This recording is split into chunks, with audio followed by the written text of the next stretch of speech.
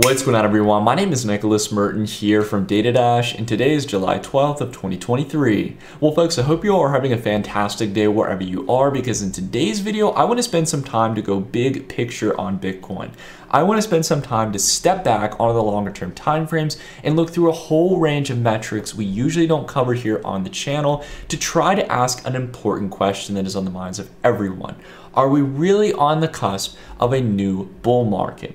I want to get really serious about this and try to dive into some important metrics, because from history, we know the kind of elements that set up the environment for Bitcoin to continue expanding and become the leading asset across the vast majority of asset classes. So I want to go ahead and dive into those metrics and try to break them down to see whether or not we can find an answer to our question. Outside of this as well, we've also got a sponsored interview with Meld, which is a company and also a blockchain in the crypto space that's aiming to break down a lot of the barriers that have prevented this space from growing over the past couple years and reach a whole new range of cryptocurrency participants. So stay tuned for that. You guys won't want to miss it. And if you happen to enjoy this video, consider dropping a like. It's one of the greatest ways you can support the channel. So let's go ahead and kick off the rambling. All right, I want to go ahead and start off big picture here, guys. We've got the quarterly long-term logarithmic chart here for Bitcoin going all the way back from its inception, since it started trading in October 2009, all the way here to where we are in July of 2023.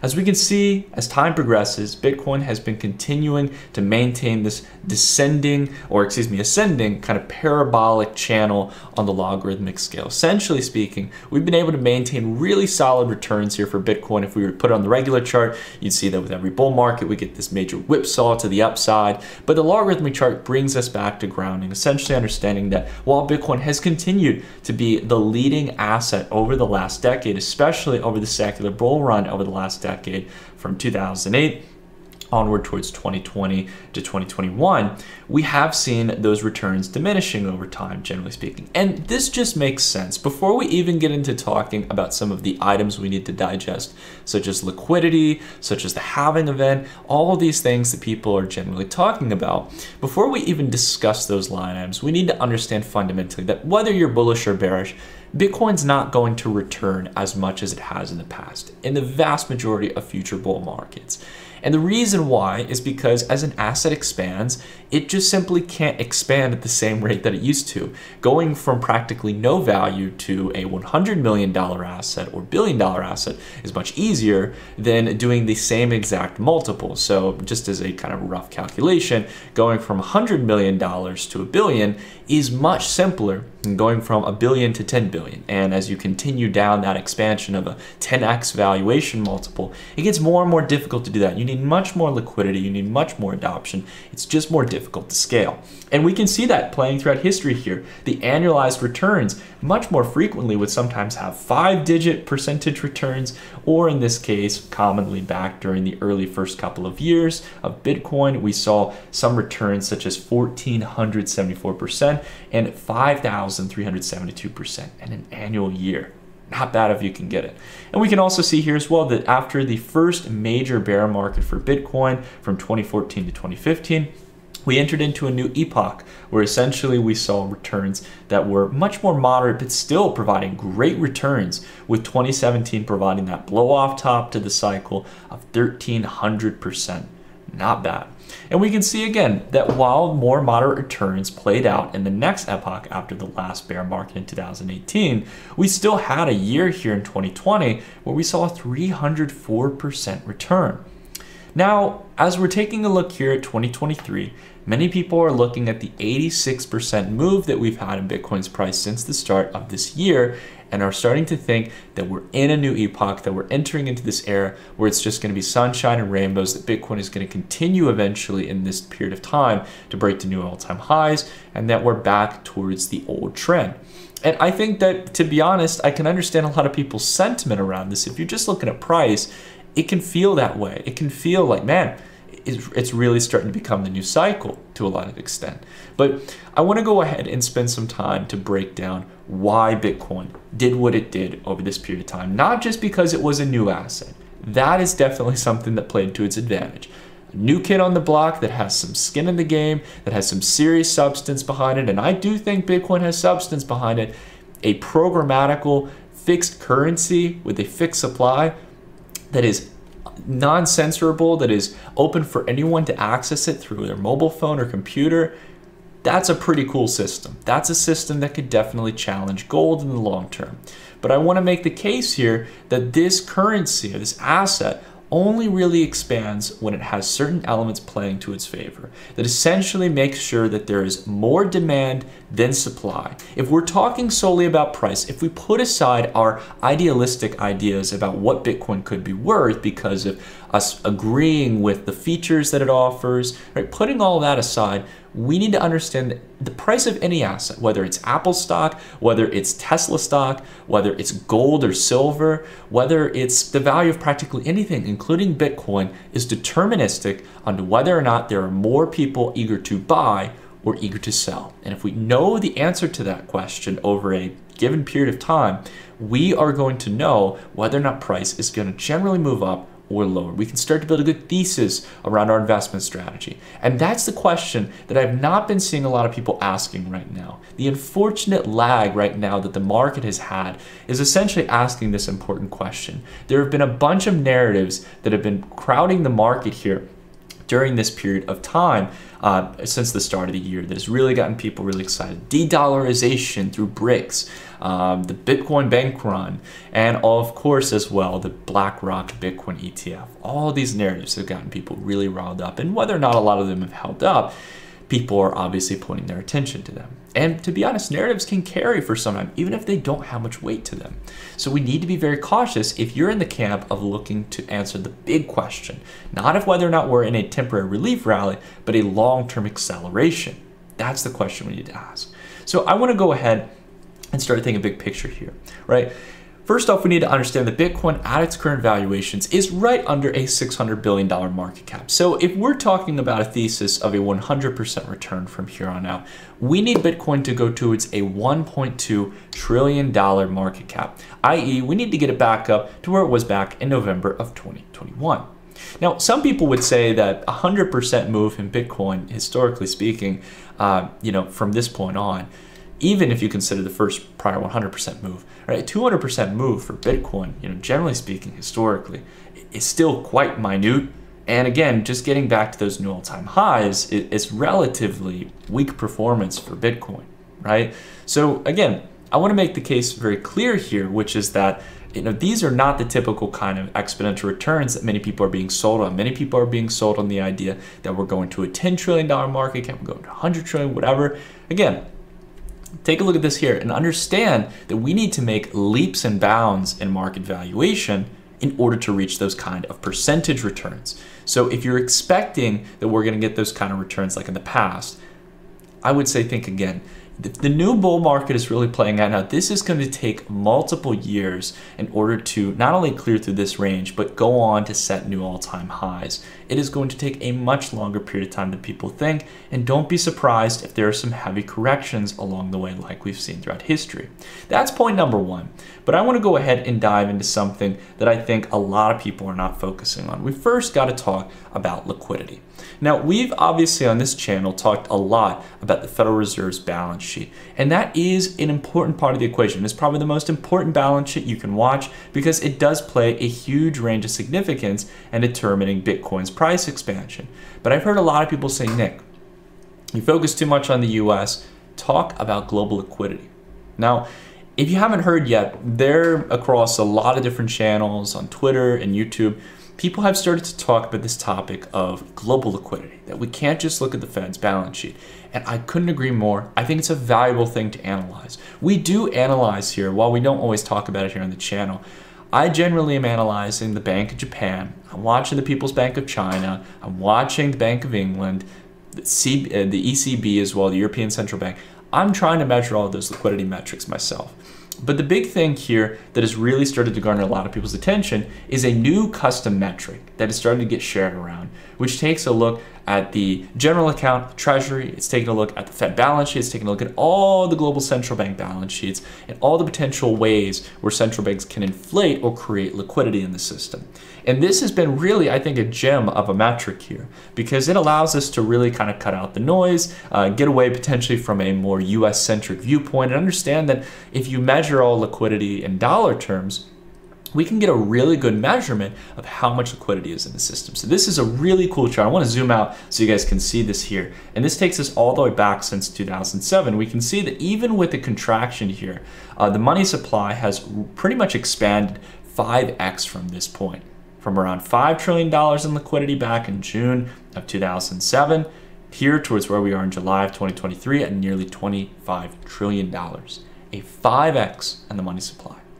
This was the core reason over the last decade we saw a rapid expansion in asset prices, not to mention when you consider that the peak here was nearly $30 trillion in base money supply. That's a huge expansion, a 6x in the money supply from those levels.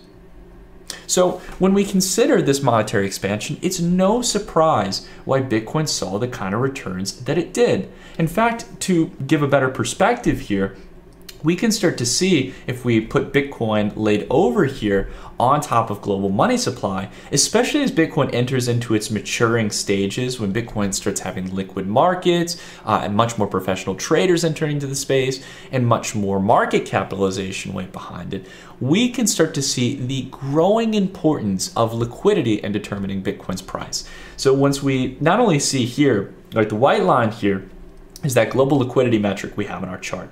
But we can also see Bitcoin's price accelerating during this period of time. However, take a look here. When global liquidity starts to slow, how Bitcoin is more likely to enter into contractionary or stagnant periods. As we can see here, global liquidity growth started to kind of slow versus the initial stages here in the early part of the 2010s. And as we see that, we see Bitcoin's first bear market. But another thing as well, it gets even more clear here as we start to expand global money supply from 2015 to 2018, entering into the later phases of quantitative easing that we saw during this last decade. Look at this similarity, this striking similarity of Bitcoin's price performance. And when that global liquidity contracts, when the Fed started to engage in its first wave of quantitative tightening that it was sticking to pretty consistently before the pandemic, look at how Bitcoin was not able to get towards new highs. Only when we saw a rapid acceleration of liquidity did Bitcoin come up and reach new all-time highs around 65K. Wow.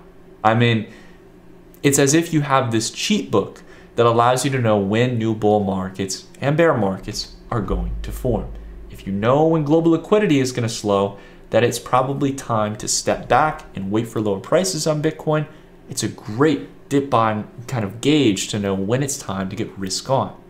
And also when we start to see global liquidity expanding, as we talked about back in 2020, we were beating like a dead horse. We were talking about the pandemic that was coming. We were tracking the data around COVID at the time. We were like, guys, it's time to get long Bitcoin, right? We were screaming to the roof more than we ever had and stuff since back in 2017 when we started the channel. And boy, was it time to get long. Well, things have changed here. Since back during this period of time where Bitcoin is topping out, and notice how it starts chopping sideways right when global liquidity is starting to flatline. When we started to decline, Bitcoin's price fell with it. Now, something very interesting has been happening here. There's various ways to look at it, but essentially speaking, we are down towards the relative lows we formulated in liquidity since back in September.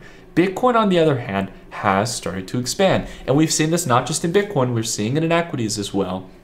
And a lot of people generally talk about this as a divergence, a separation between the underlying factor of liquidity and Bitcoin's price. And it is important to note that there can be divergences. If we take a look throughout history, right, I'm sure you can go back on Bitcoin and see clear divergences where Bitcoin maybe did something in the short term. I think here, for example, we had a ramp up in January of 2019, up towards here in June of 2019 with no monetary expansion. So essentially, if you want to kind of view it this way, you have these kind of expansions or divergences between these two metrics. This can happen. It can allow for short-term moves or divergences to play out. But we need to understand fundamentally that as Bitcoin grows, liquidity is an ever-growing important metric. And I want to again draw your attention here towards the fact that while this has been a near 100% move in valuation off of the absolute lows, and I know some people think that that's a huge deal, If you invested in crypto markets, you know that this is a relatively weak recovery. If this is the bear market bottom, right? If that's the argument, that is a third of what we saw back in 2019. That is a more important metric to focus on, because we know if this is a new bull market, I don't care about missing a 50, 100% move. I care about capitalizing on the multiple hundreds of percentages that I can make over the next 2 to 3 years. That's what I care about, right? And if you guys are focused on those short-term moves, if you're trading too much in the short term, you're gonna get short-sighted. Right? At the end of the day, you will make much better money focusing on long-term time frames. I know a lot of people are telling you to leverage trade, day trade, chase every single return you can make, and using inflation as an argument to why you should be taking excessive risk. Folks, at the end of the day, if you're speculating in the short term, you're gonna get chopped up more than anything else. I'm just here to share that with you guys. I don't get any money from that. I don't make any money from my leverage trading referral links, right? I'm just telling you, at the end of the day, statistical probability tells you that you are gonna make more money focusing on the long term. If you're getting choked up about a 100% move here, which is much weaker than in the past, and ignoring the fact that global liquidity is not expanding when many people are thinking that it's going to, I think that's a bit short-sighted, to be completely honest. And I understand, guys, right? We took advantage of the August relief rally. Our altcoin positions, we sold at a much higher rate than the current valuations in the market, about 50% higher than where they are now. Bitcoin has gone above where we sold it at around 25K. I'll go ahead and say that, right? We're about 5K premium at around $30,000 for Bitcoin. Putting that aside though, if we do not see global liquidity expanding here, this divergence will correct eventually. I don't know when it's gonna happen. Could be this month, could be the next quarter, could be within about a year, sure. But I gotta tell you guys, I think there's a reason Bitcoin has not been expanding past this range. Why the market is not buying, right? At least according to price here for the past couple months, that we've got the guts to continue on towards a new bull market, that we've got the weight behind us to really drive a new cycle. And when I take a look at this global liquidity, guys, it's not looking pretty.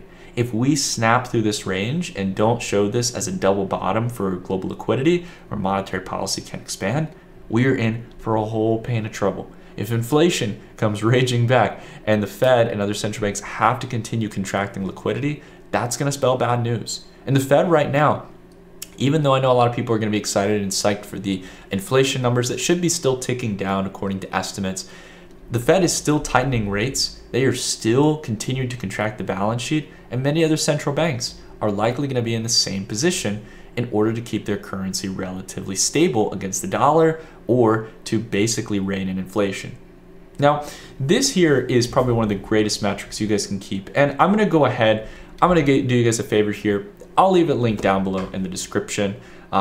Basically if you guys want to get access to this metric so you can track it yourself. But outside of that as well, we've also got another metric we need to track, and that is the halving event. Now, I know a lot of people are saying, Nick, the halving event is in 278 days, and this is going to knock down the inflation rate for Bitcoin in half.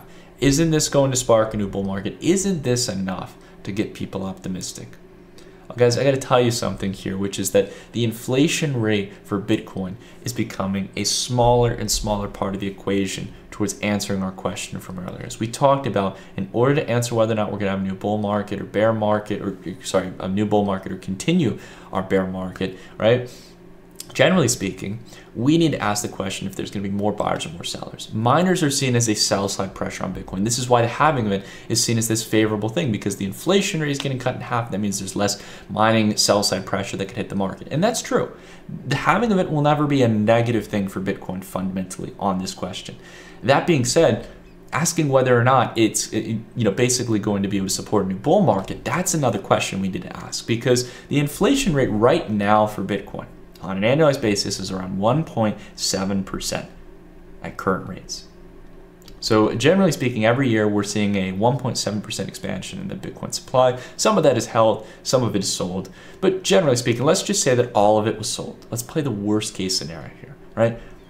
That means all we need in order to maintain the Bitcoin's price, roughly speaking, is that there is generally a 2%, given 2%, 2.5% imbalance of buyers versus sellers. So 2.5% people more willing to buy positions than those who are willing to sell.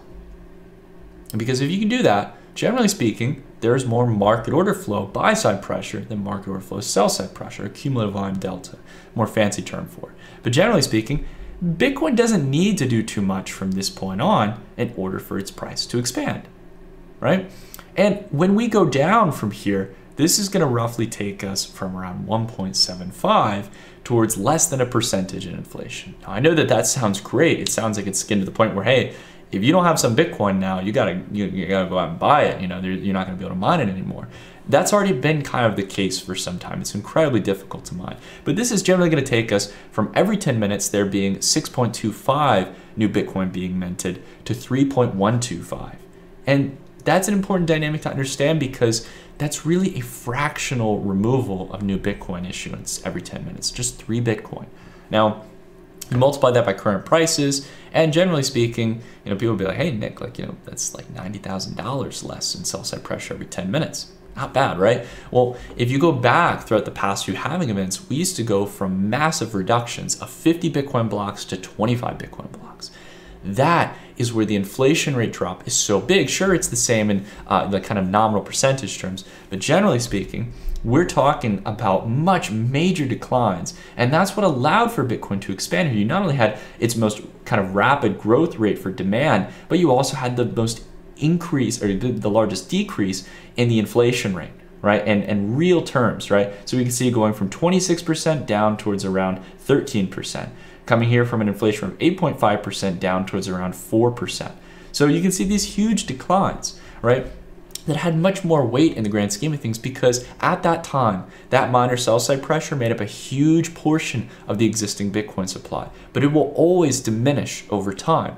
This is the lie that people are not, that essentially people are preaching to you guys. Unfortunately, so many people see the halving event as this guaranteed thing. They've seen the data science models by Plan B and so many other participants. They've seen the logarithmic growth chart, and they think that it's just guaranteed to continue playing out. But I want to close off with one remark here before we dive into this interview with Mel. My argument here is that perhaps it's not going to be so cut and dry. We are in a period of time where global liquidity is clearly contracting here. It is not showing any signs yet of expansion. And along with that as well, the halving event is going to have a much weaker effect. Not to mention, it's 278 days out for April 16th of 2024. So when you hear these narratives, when you hear a constant, oh, it just has to do this, you know, it just has to go up. It just has to go up and to the right as it always has. Understand that Bitcoin is a relatively new asset, and understand that the dynamics that drove its price over the last decade may not be around this time to provide that cushion or support if enough people want to sell and get out of the asset into another high growth asset class, or just simply into more protective vehicles if inflation continues to persist. If bond yields continue expanding like they are, it is going to lead a lot of people to question whether or not they want to invest in equities or high-risk assets, especially if those Treasury yields in the United States get up to 6 or 7%. And I gotta tell you guys, as I'm looking at the charts here, we can go ahead, pull up the US 20-year yield. It's trending higher here, and it's getting relatively close to those relative highs. If you wanted to take small settlement treasuries, right, the 1-month yield right now is paying 5.29%. It paid a high relatively recently of 6%. The higher this goes in accordance with the Fed funds rate, the more difficult it's going to make to have the argument to go long on Bitcoin and cryptocurrencies. Now, I love this space as much as the next guy, but I think if you aren't prepared for this potential scenario, guys, you've got to get prepared now. Whether you agree or disagree with me fully, it doesn't matter. It's about being prepared and making sure that you've got some cash on the sidelines, that if you are dollar cost averaging, that you're going to be able to maintain that income flow or those savings on the side, that fiat, to really go in heavy in case we get another wave of capitulation. Because if not, you may be holding a deadweight position off of the hopes and beliefs of the last decade where the circumstances were very different from where they are now. And if you guys enjoyed my rambling here today, if you got some value out, consider dropping a like. It's one of the greatest ways you can support the channel. And let's go ahead and talk about another topic here. We're going to be diving into an interview with Meld that is focusing on fixing a whole range of the issues that have limited the space right now. One of them being the on-ramp and off-ramping of liquidity into the crypto space, as well as focusing on one of the core DeFi applications of lending and borrowing, or more specifically credit creation in the crypto space. This is going to be imperative here. So I highly recommend you guys dive into the interview, and let's go ahead and kick things off. Alrighty, everyone. So in today's sponsored interview, I'm sitting down with Ken Alling, who is the founder of Meld. I wanted to spend some time with him today to talk a little bit about the vision of what Meld is aiming to build. They're not just aiming to build another layer 1 blockchain protocol, but an entire ecosystem that's aiming to fix a whole range of user experience problems in the crypto space, and hopefully be able to bring traditional neobank fintech styled applications in within the crypto space through its own self-custodial wallet as well. So Ken, thank you, man, for making the time. It's a pleasure to have you here. I'm really keen to kind of dive into it, ask some hard-hitting questions as well to learn more about what you guys are building. So thank you for making the time, man. I really appreciate it. Super. I'm super glad to be here, Nick, and I'm really hoping we can get a lot of really interesting stuff out of this conversation. Yeah, so I know we've got a lot to unpack here in the interview as I've been going through the project over the past couple of weeks, but I want to spend some time with you to just kind of get the broad pitch or vision about what you guys are trying to build with Meld, because this isn't just a blockchain, it isn't just some kind of application, it's a whole suite of products that interconnect and work with one another. Well, yes, there's lots of moving parts, but the idea from which all of these parts came out of was quite straightforward. It's the ability for users that have crypto to be able to unlock some liquidity. So we wanted to make a lending and borrowing protocol similar to an Aave, sort of taking it sort of a next step further in regards to how it works, but also allowing users to lock up their Ethereum or whatever, crypto asset they have in a smart contract, in a decentralized, non-custodial way, and then borrow fiat against it. So this is not so much of a kind of a degen play where you can kind of leverage yourself up and do these kinds of activities. You can still do that with the protocol, but that's not the purpose of it. The purpose of it is for people that have, big bags, they're long in crypto, but they need some sort of fiat and they don't want to go and sell it, because if they sell it, two things happen. One, you lose the potential upside for the asset when it appreciates. And two, you introduce a tax event, right? So you have a capital gains tax or whatever kind of tax you have in your country. So if you borrow against it, then you're able to avoid those two things in the short term, and you're able to then get some liquidity out of it. And this type of activity, it's actually the oldest form of banking. It's called Lombard financing. That's why you have Lombard Street in a lot of old cities in Europe, because that was the street where all the banks were. They were called Lombard. And this type of financing, this type of instrument exists, and high net worth individuals and large corporations have access to it. Normal people don't. And so we really want to make this available to a broader audience.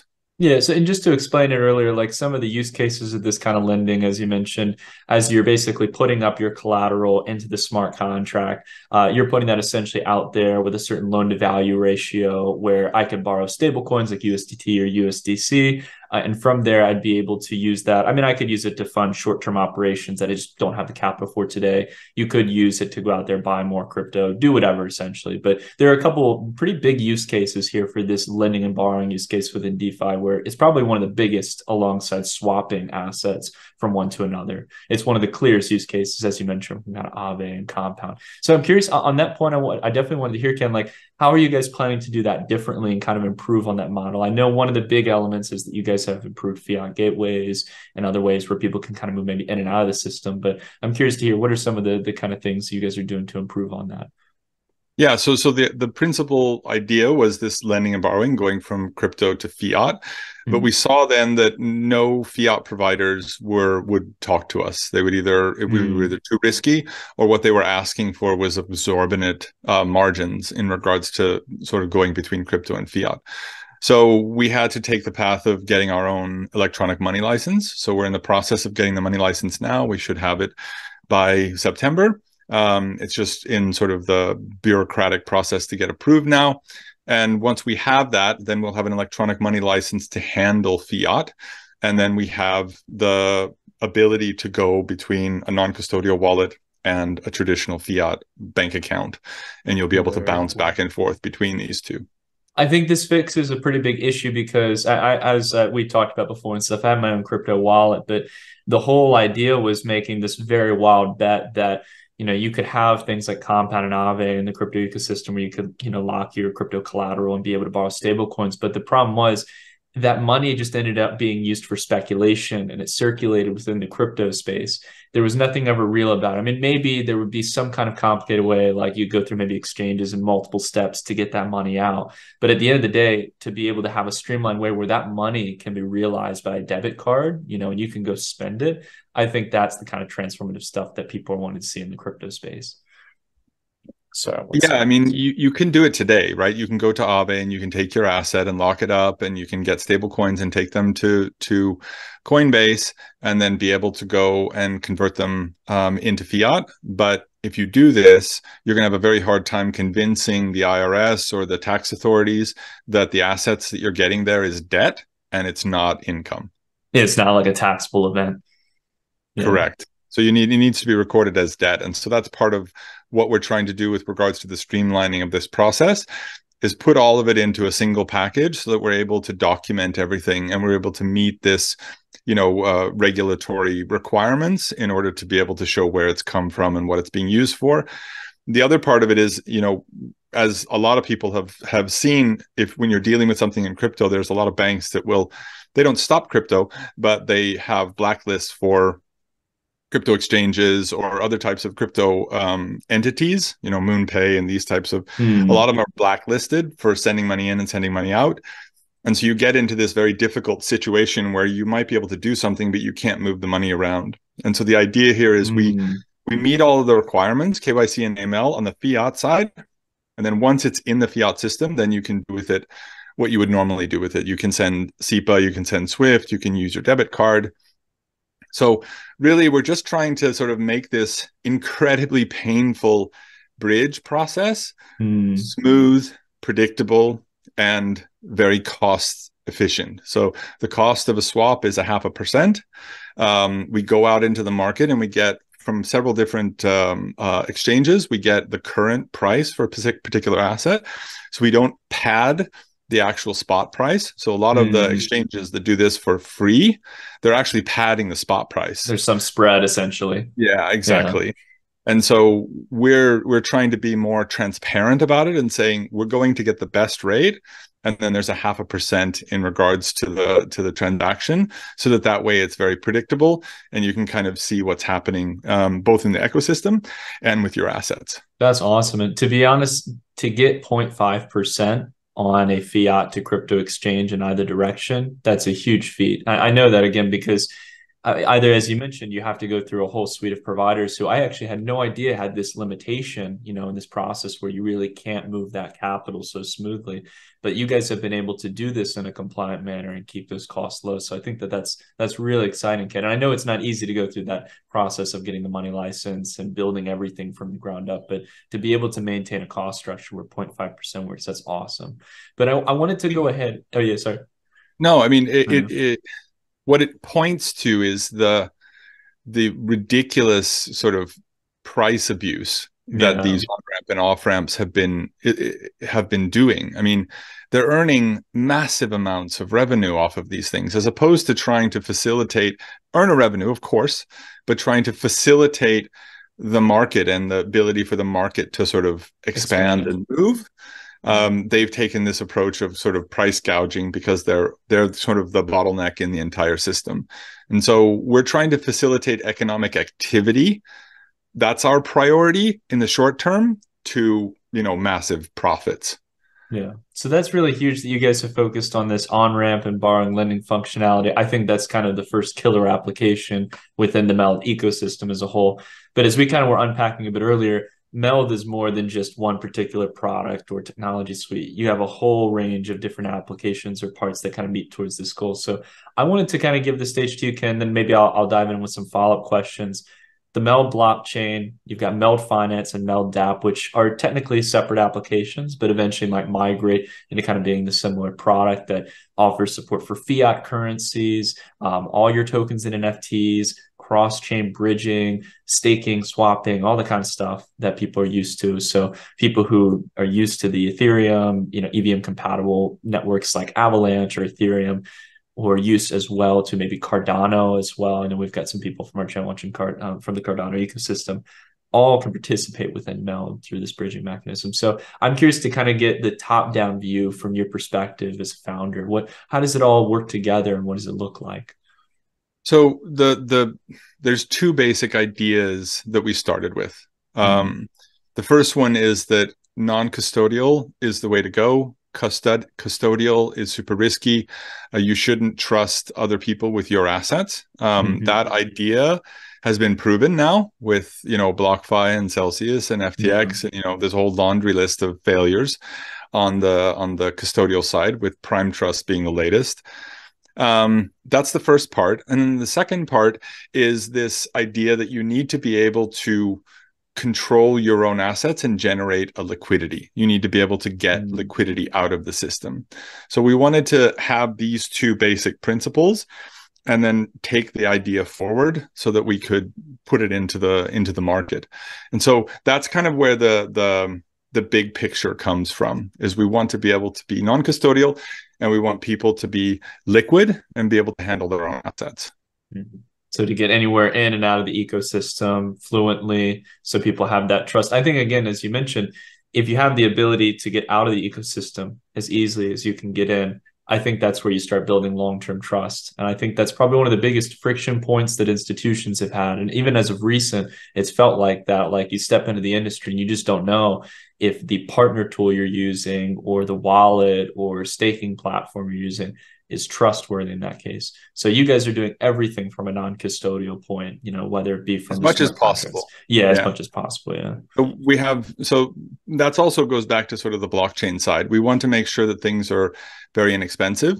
So we started on Cardano, and we're still on Cardano, but we're expanding out into the EVM world. And as part of that, we have launched our own layer 1 blockchain. And the reason for that is two things. One, we wanted to make sure that we could have an extremely low transaction fee. So the transaction fees right now are at about 0.00013 cents for a transaction. Wow. So they're super, super cheap, right? And almost blockchains start that way, with very, very cheap. Ethereum used to have cheap transactions. Yeah. But as the token goes up in value, then that sort of cheap gas gets very, very expensive. And so the way we designed our system was Meld, the token is trading at about 2 cents right now. When it gets to $20, then a basic transaction on the Meld blockchain should cost 1 cent. That's the idea. I'm not saying that Meld will ever get to $20. It would be fantastic. Right. But you guys have kind of mental modeled it. But that's kind of the idea, is what happens if everything goes so amazingly perfect that we get to $20. It's like what? 100,000% increase.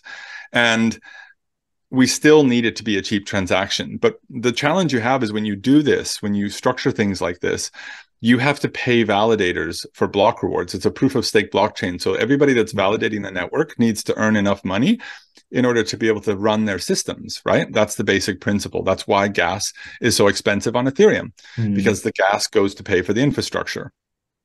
So we decided to kind of turn it on its head and say that not the transaction fees, but the actual revenue from the lending and borrowing protocol goes to pay the block rewards. Validators. That's interesting. So essentially, like, again, I don't want to make a direct comparison, but how there's MakerDAO on Ethereum, and essentially there's the yield that's paid out, like essentially on different types of loans. You guys are doing that on an integrated protocol level, like where essentially the stakers and the network are getting benefit from providing the infrastructure as this network continues to grow over time. It's a great example. So imagine if all of the revenue, all of the profit from Maker went to pay block rewards, or meant to pay for all the gas fees on Ethereum. And then Ethereum gas was super, super, super cheap. One, people would use a lot more DAI. And two, there would be just this explosion of economic activity on the Ethereum blockchain because gas was so much cheaper.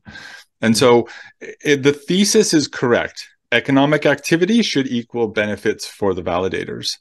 But we just decided to say that economic activity is not the transaction, but it's the revenue from the lending and borrowing. The transactions stay cheap, which sort of they push more adoption, they push more usage of the blockchain. Yeah. So instead of like kind of taxing throughput on the network, you guys are essentially kind of the network gets stronger and has more resiliency on its validators when there's more real activity going on Right. when that core function. And I think again that's important. Like again, I think swapping, which is again something people could do on Meld and stuff. There will be those typical kind of DeFi applications on chain, and also you guys will again through Meld Finance offer swapping services, and from crypto to fiat. But I think again, people really misunderestimate that if we want DeFi to really be this, pie in the sky figure of $1 trillion or multiple trillions in the long term over like a decade long period of growth, the only way we're going to do this is by allowing for credit facilitation and for people to again see digital assets. I think is this kind of new form of collateral, is this new form of assets that you can essentially create credit from and drive economic activity, both in crypto, but also externally in the world as well. And that's probably the most interesting part of all of these systems. It's great that we're able to sort of make this fiat to crypto sort of movement very fluid. But the interesting part is that in a lending and borrowing protocol, it's not really, it doesn't, you shouldn't really call it a lending and borrowing protocol, because effectively a lot of people don't do lending and borrowing with a lending and borrowing protocol. They just simply supply an asset and then they generate a yield, and they're just, that's all, nothing else. So it's more similar to a savings account or a CD or something along those lines than it is to lending and borrowing. You can supply all of your assets, get no risk exposure, right? You're not borrowing anything. You're not going to get liquidated. And you generate a yield, and you're sort of participating in the ecosystem. And then if and when necessary, you can borrow against that. So it's not like a traditional loan in the sense that, when you go to the person bank could default, and you could essentially, you could go and you say, I have this collateral, here you go, now give me money. That's not the way that it works. It says, I have this collateral, I want to earn a bunch of money from it here. Maybe in the future, I have the option on my discretion to be able to borrow against it. And that's the sort of second big part, is that in a bank, you're one of three actors. So the bank is the one that is actually using your collateral and making money from it. They're earning interest off of you because they're giving you a loan. And then when and if it defaults or they liquidate, then they earn from that as well. And so in a DeFi protocol like Meld or like Aave, the users benefit from all three sides. So the users supply the asset, the users borrow against other assets, and the users do the liquidation. So the roles are different. So in a bank, they're incentivized to take as much money from you as possible. Yeah. In the case of Meld, we're incentivized to create as much harmony between all three parties as is possible. So we want to create as harmonious a system so that everybody benefits, rather than try and sort of gouge one of the actors involved. Yeah. And I'm curious, like, so you guys have this kind of core focus or thesis around, again, I think you're right about not really calling it lending and borrowing and stuff, but essentially this focus of having a credit system within the crypto space, which I think, again, is a huge use case brought long-term for the crypto sector. But I'm curious, like outside of this, well, Ken, like you guys also will have like swapping features as well. So I'm assuming because you guys are AVM compatible, people can do, just to kind of give people the context for who may not know, like you guys will be able to do essentially everything that you can do on like the Avalanche, as you guys are a subnet from Avalanche with the Meld blockchain, and anything you could do on, say, Ethereum, right? So you have ERC20 token equivalents, smart contract deployments. So the applications that so many are familiar with already could be deployed on Meld with much higher throughput and scalability, lower transaction costs, and be able to do much more complex things. Correct. And we see blockchains as not application layers, we see them as liquidity. So we have a wallet that currently connects to the Meld blockchain, the Cardano blockchain, Ethereum, and Avalanche. We're going to be adding Moonbeam, Bitcoin, Polygon, and BNB soon.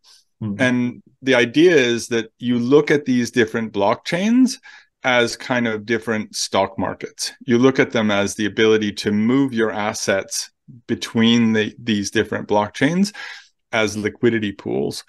And when you bring your assets, you bring your assets to the Meld blockchain and you borrow against them as a group, as opposed to what you do currently on Aave, where you have to log into Aave and Avalanche and to do something there, and then look over here and log into Aave and Polygon and do something there, and then everything gets super fragmented, right? It's developed by engineers, and so it's technically it's great, but it just the user experience is really bad. Yeah. And so our focus is to clean that up. Yeah, everything really, that's the problem with, even though you have bridging, everything is kind of siloed. And essentially you're having to manage things across multiple different chains. Whereas in this case, Meld is kind of this one central place where a lot of that liquidity can flow to as a central part for creating credit in the ecosystem. Yeah, and we're not doing the bridging. We're working with bridging partners, right? So it's not like we're trying to centralize anything. So we have partners for a lot of these different activities. When you do swapping, it goes out to several. Does DEX routing, and you get the best rates, and this kind of stuff. Very cool. The point is that it's the user experience, and as you know, and lots of people, if you bridge your assets, really, there's a lot of anxiety involved in it. You have to connect to this dApp, and then you have to go find this address and see if this is correct. And, am I sending the right asset to the right place? And, it's a really hard, it's a really stressful process. We think that process should be trivial. It should be very, very simple. You simply select the asset in the blockchain, set and forget. And that's what's happening in the background. But for some reason, the way it works today in the foreground, because you're connecting to all these different dApps, it becomes really disconnected and siloed. Yeah, it's been really poured onto the user that you have to take on this responsibility. And I mean, it's no wonder why we've seen such a stagnation in DeFi over these last couple of years. I know, Ken, you've been, I remember I was reading up, you've been kind of in DeFi for a long period of time, myself included. For me, I think it's the killer application here in crypto. And some people talk about NFTs and other things like that, but I think that's kind of an umbrella, or one of the items under the umbrella of DeFi, as this potential use case for crypto beyond being some store of value asset class. And I think, again, it's a match made in heaven, because we're now treating this digital liquidity, whether it be Ethereum, whether it be Meld, all these assets, as potential backbones in order to create credit and decentralized stable coins, essentially. Or tap into other forms of liquidity. I wanted to talk, though, a little bit about Meld, though, because you guys do have like a native protocol token. So my understanding is that Meld is like your typical kind of, for the blockchain itself, it is the typical form of kind of utility, governance, everything that you can kind of ask it into a normal token. It's used for transaction fees. People as well can use it as a form of payment. So generally speaking, it's kind of the native protocol token for that core ecosystem. But is it also used elsewhere outside of, particularly the Meld blockchain, in the sense of like the applications, like Meld Finance? Yeah, so it's a native cross-chain asset. So we deploy all of the smart contracts on all of the different blockchains, both on Cardano and all of the other EVMs. So the asset is intended to be kind of omnipresent across all blockchains. So we don't have the concept of wrapping of Meld. It's just Meld on Ethereum. It's like USDC or USDT, right? It's just, you don't have WUSDC, you just have USDC, and it sort of works everywhere. That's the idea behind it. It's a little bit different on the Meld blockchain, because the concept of gas is it's going to run its course. And we already see it now. This idea of meta transactions, the ability to use other things to pay for gas, pay for transactions. This is what because we're building our own blockchain, we're kind of building the kind of perfect blockchain. We've implemented meta transactions. So if anybody builds on the Meld blockchain, they can implement this, and you can either use other tokens for transactions, but more interestingly, we have the ability for gas subscriptions. So you can subscribe and pay X amount per month, and then never think about gas again. Yeah. Just to explain really super cool idea. Yeah, I think that's a great point, Ken. Just to further clarify for those who are listening and hearing about it for the first time, meta transactions are a really cool concept, because, as Ken rightfully pointed out, the huge user friction point is, let's say you build a really cool application on Meld. Let's say we build, for example, Meld Finance competitor, right? And I want to build some kind of nice neobank application, crypto wallet.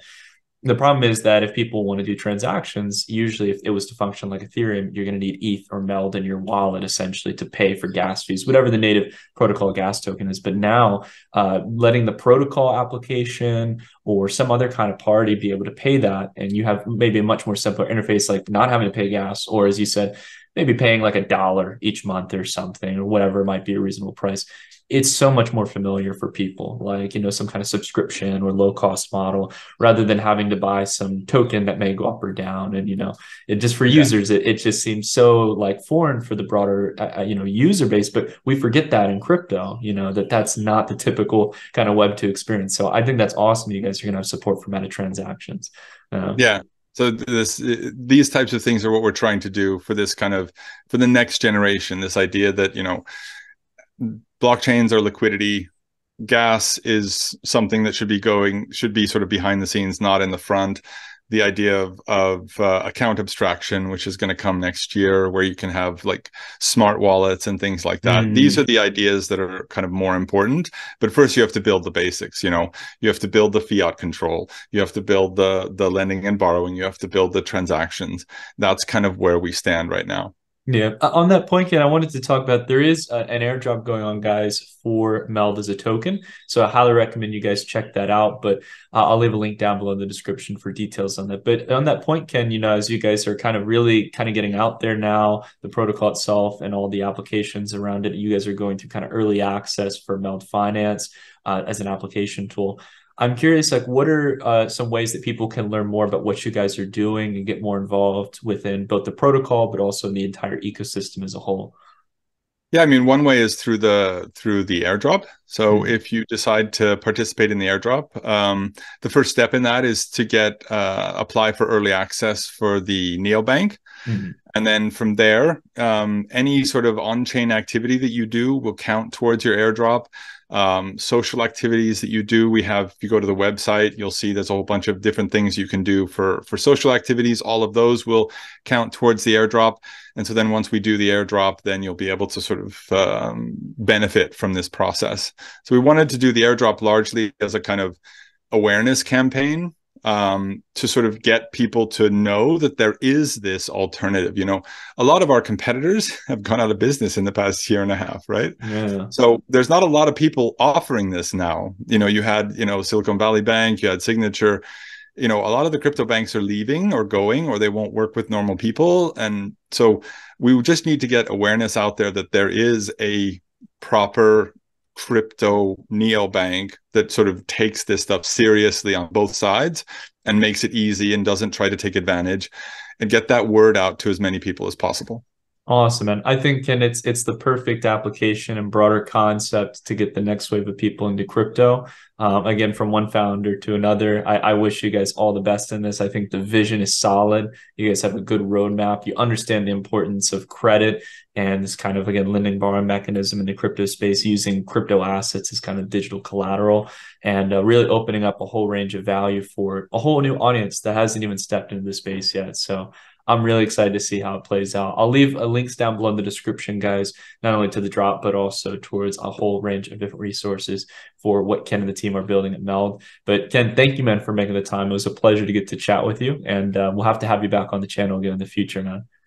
Super. Thanks, Nick. I appreciate it.